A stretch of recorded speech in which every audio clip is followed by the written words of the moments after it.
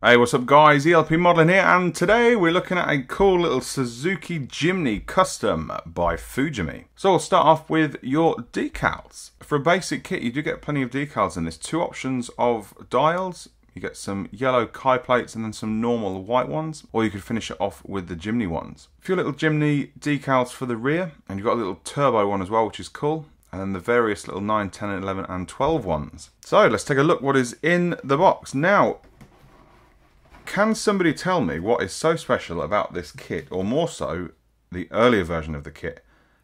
Feel free to leave a comment. I'd be interested to know. Now, there is a set of window masks. Well, I say window masks, they're for the rear canvas roof area. And we've got your instructions. All the parts are used, and it is an extremely simple and fantastic kit. So, we'll start off with your clear parts. Now, for the most part, this is sort of like a snap fit kit. But this windscreen does need a little bit of jigging to get in right. But you've got your rear lights there, front lights on both sides, and then your front lights, well, these are like the front and rear, you know, but they're on either side. And then this is your rear canvas roof, which is fantastic. Masking bits go on the outside, of course, and then you can spray the outside in whichever colour you want. So let's take a look at this really cool body. I love this kit. I really do. It's fantastic. I even think this looks cool. If you could replace this with rod, that would look epic. But there you have it. There's, like I said, for a snap kit, there's some fantastic detailing on this. I think my only complaint would be that the Suzuki could be a little bit more pronounced on the grille. But that's not the end of the world. Now, you could add some detail to this. You could fill those holes in that the headlights sort of pop into, and then snip the bits off the actual clear parts and then glue it in with the usual glue that you use, and it would add a little bit of realism to it. Same with these lower portions as well, your indicators. Now the panel lines aren't too bad either. They're non-existent on the bonnet part, which is a shame, so you'll have to add them on that. And again, all the same bits on the other side. That's where your fuel cap goes. Moulded in sort of side running lights there. And again, you could do the realism thing with the back as well. Now when I built my last one, I took this spare wheel holder off and then just sanded it over and, you know, smoothed it. I just didn't fancy one on the back, but, you know, the option's there to have a spare one on the back. Yeah, it's really nice. Moulded in number plate holder. That's great stuff. Really cool little body that is. Now onto your first sprue. We've got some funky looking seats that are in two parts, which again are fantastic. It's lovely to get seats in two parts. The chassis on this is wonderful. So many different options you can do on this. Plenty of detailing opportunities as well.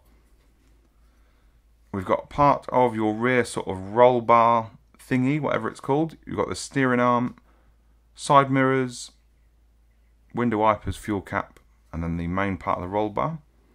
Rear bench area, a little bit shiny, a couple of little dips in there, so it may need some putty. I didn't fit that either to mine. I just went for the two-door look. And we've got your steering wheel, differential, and then your gear shifter. Now onto a little random piece that just sort of decided to break away from the pack. We've got your dashboard, again, which is fantastic for the, you know, the fact that it is essentially a snap kit. Pedals, lovely details on there, and then a set of your window wipers, which I will actually make a point of. They've got the little tabs there for you to glue them in, but there are no holes to actually insert them to. There are little marks of where you need to drill, but all I did was with mine was snip the back of the wipers off and then use the smallest amount of double-sided tape. It still works, and you can actually position them perfectly then. You don't have to worry about glue drying or, you know, ruining the paint or anything. But let's take a look at the final sprue before I show you the gorgeous wheels that are included. Here is your chassis / interior tub. Again, nothing is moulded in. I did add a little oil filter at the bottom there, just with a piece of thick styrene rod, and then stuck it in a drill and curved it off at the end with some sandpaper. And then we have your leaf spring suspension and differentials and transfer box. Sort of chassis sort of reinforcement. The front number plate and then your exhaust. Voila. Really cool stuff. There's no actual pipe on the end of this. It's just sort of, you know, flat, which isn't great. It's probably a bit of a letdown. But now the wheels that are included with a set of polycaps that wanted to join the party are these gorgeous chrome six lug wheels. Again, great detail, but they're so chrome I can't show you properly, but they're really cool. I'm liking those a lot. Fantastic. I've put some tyres on to show you the sort of effect you get with them.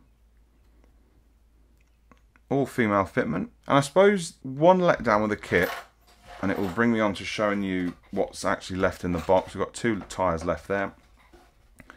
You get, of course, 2 rods with this. That are now covered up with the tyres, but 2 rods and many polycaps. That, of course, means that the wheels don't steer, which goes with it being a snap kit, but it would have been nice if, you know, you could steer the wheels. But if you want my advice, just build the kit out of the box. It's so much fun. It's a great little car as well when it's built. Let me know what you think then, guys. I will see you on social media, Instagram, Facebook, and on the web, of course. I hope you had a good weekend, and I hope you have an even better week ahead. I'll see you in the up and coming videos, guys. Take it easy. Bye-bye.